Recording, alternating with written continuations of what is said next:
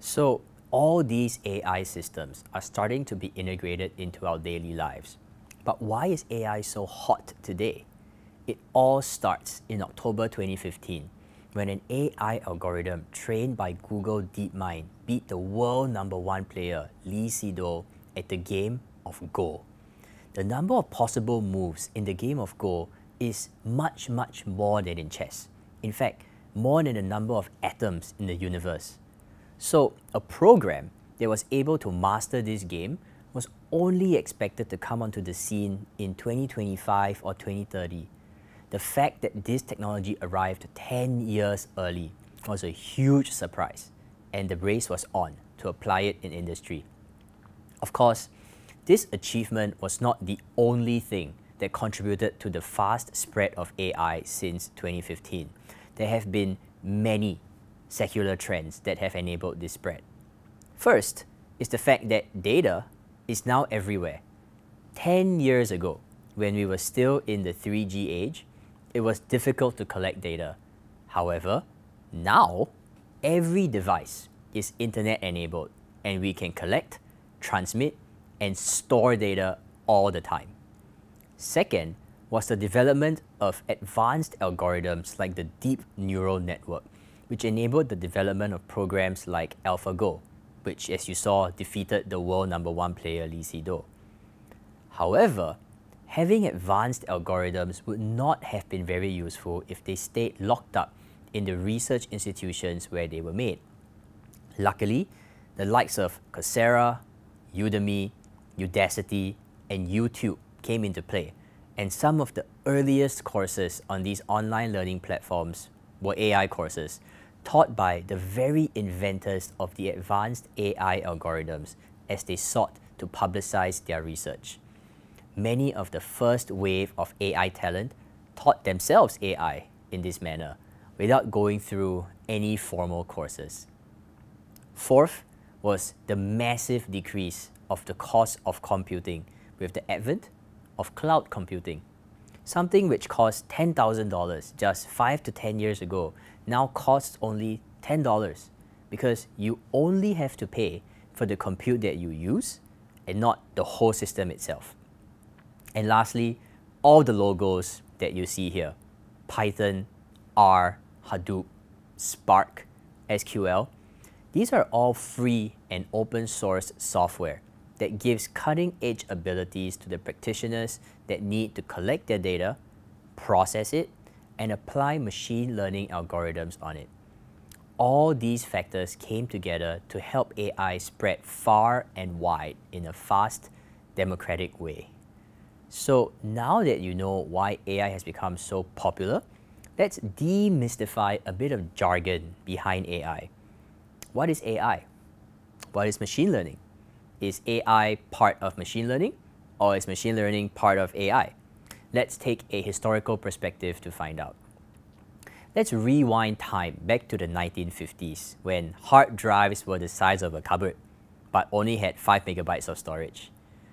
AI had already come on the scene then, but they were more skewed towards expert systems. If A happens, then do B, or if B happens, then do C.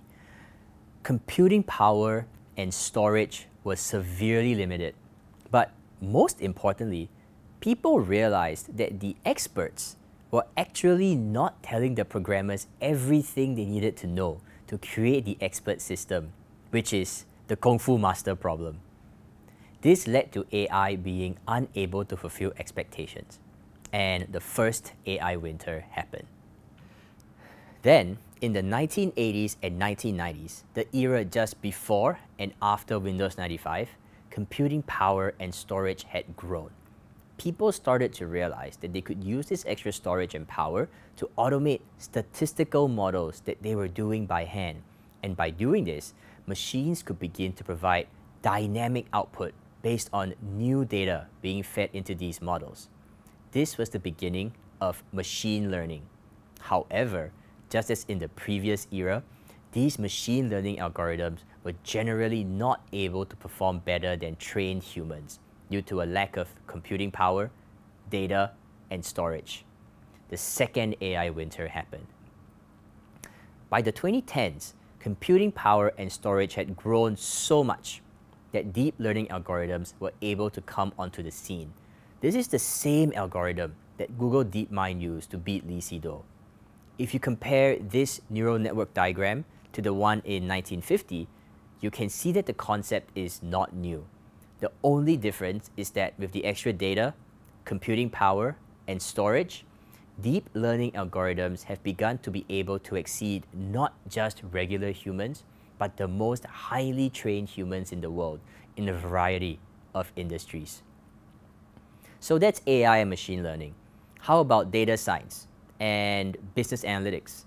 There's a very famous chart showing the distinction between data analytics and machine learning. Basically, if you are looking at a data set and you're looking to describe what happened, say, last quarter's results, then we are conducting descriptive analytics, which is the realm of data analysis. If we are trying to predict what next quarter's results are going to be, this is where predictive analytics comes in, and this is where your machine learning techniques and tools reside. Beyond predictive analytics is prescriptive analytics, where we are trying to describe what to do with the results of the predictions. This is still a field where computers cannot outperform humans. So wait, what's the difference between traditional programming and machine learning again?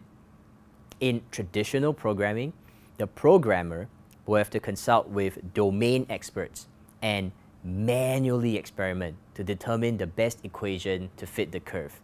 In this case, it is y equals to 5x1 plus 7x2 plus 0.1, which is manually determined by the programmer and put into the program. And it won't change with new data unless the programmer updates it.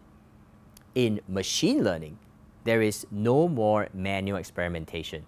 The programmer just selects the algorithm and the machine learning program automatically computes the best equation. In this case, it is y equals to 4.8x1 plus 7.2x2 plus 0.25.